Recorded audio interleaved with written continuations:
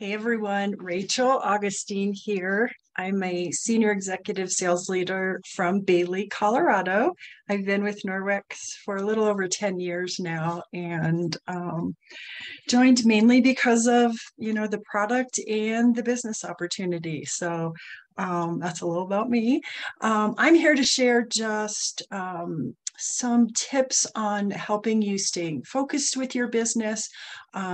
Just attended a leadership meeting with our regional sales manager, Lynn Branham, and she's phenomenal. So she has amazing knowledge and her heart. She just cares about consultants, company, the world, all of that. So we're very, very happy to have her here as our RSM for Colorado. So some of the takeaways from that meeting, I'm just going to share with you because it was so good.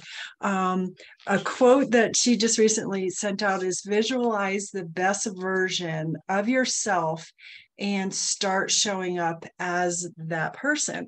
So, our mindset is 99% of what we do and what we can accomplish is what we think we can do and accomplish. So visualize who you want to be and then just show up, and then eventually you will be that person.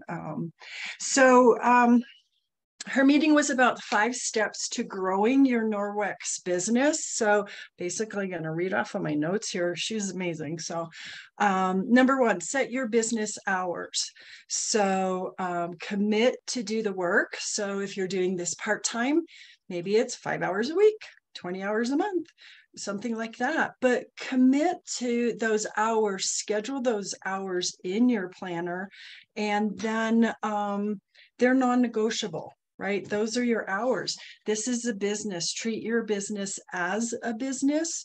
If you were working for someone else and you committed to those hours, you said you're going to work Tuesday from, 4 to 8 p.m., then you're going to show up. So you're your own boss, but I'm going to have to put my glasses on. Commit to do the work, okay, and then show up. Flexible. Our job is super flexible. We can work when we want to work. We could do, emails and stuff in the middle of the night if that works into our schedule. But flexible doesn't mean optional. You still have to do the work in order to get the reward, and then commit to step away from your business. So,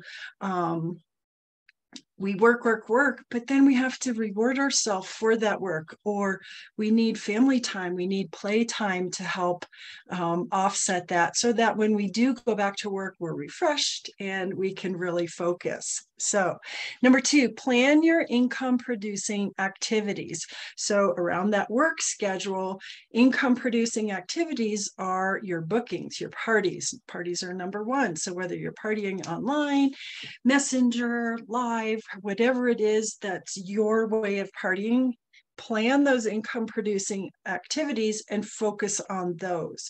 So that's where you're going to be bringing in your income, right? So, whether it's, I do a lot of the buying clubs. So I have to schedule my time focusing on that. It's really easy to scroll away when you get on whether it's Facebook or wherever it is that you're communicating, and then just kind of going off. So plan the work hours, and then really focus on the income producing. So it could be team building, right? If you're a leader, it could be growing your team more, or growing your leaders within your team. So those are income producing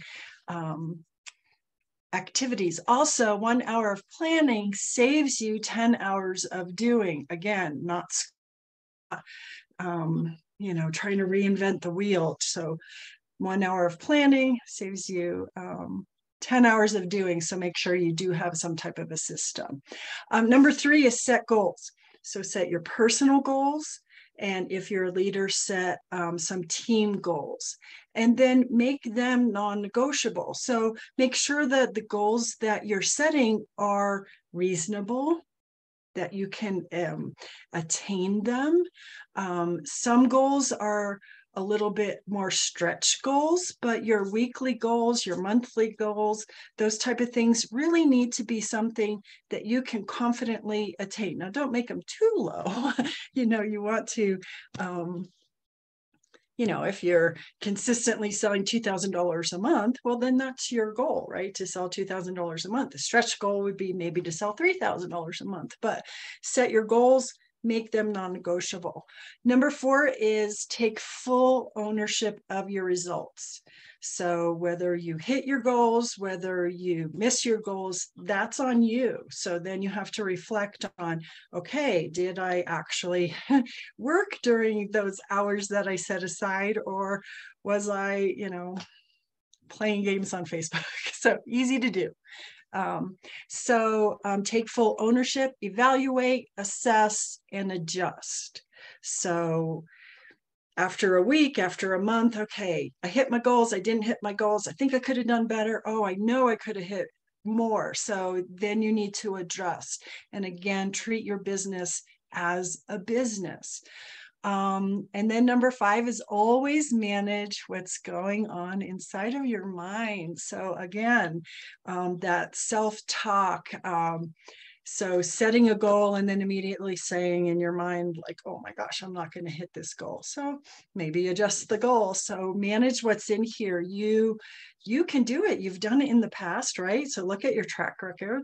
You're able to do your sales and your bookings and your team building maybe. So you just be that confident person, that best version of yourself. So hope this helped. Again, Lynn Branham, we're just sharing what she shared with us. So she's amazing. So, okay, thank you. Have a great day.